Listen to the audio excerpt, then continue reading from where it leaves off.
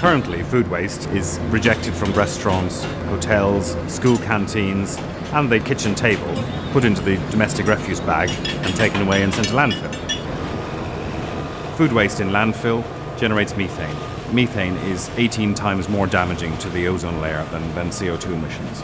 So every kilogram of food waste that ends up in landfill has the potential to dramatically increase greenhouse gases. Recycling your food waste is one of the most important things you can do. It's better for the environment than changing your car for a hybrid.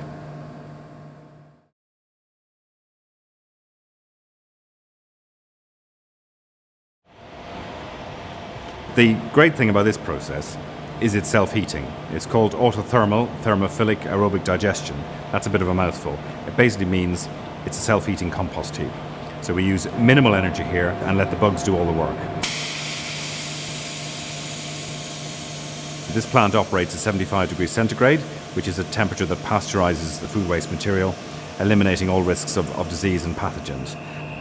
It does that by using the naturally occurring bacteria, which we harness and process the waste very efficiently under its own steam. So there's no artificial heat used in this process, unlike a lot of other technologies, to comply with the regulations which we operate under.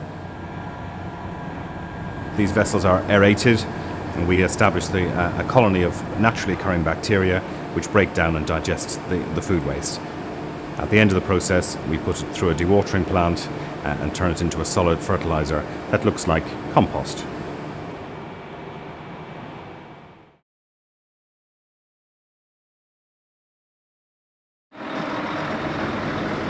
The fertiliser that Vertal produces contains all the essential nutrients that are required to grow a commercial crop, be that wheat, be that barley, be that oilseed rape. Displacing the use of petrochemical derived inputs, which are reliant on oil and gas for their production, and as a result are intensely carbon negative. It has huge environmental benefits. The world is at a carbon crossroads. Major strategic decisions have got to be made right across the world. That's going to take time. What we can do right now is to solve a huge problem. London alone produces over 1 million tonnes of food waste every year.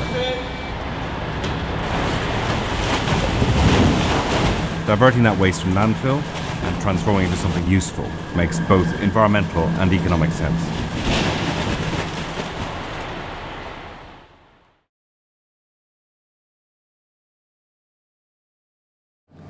Waste is a dirty business. People don't want to know generally.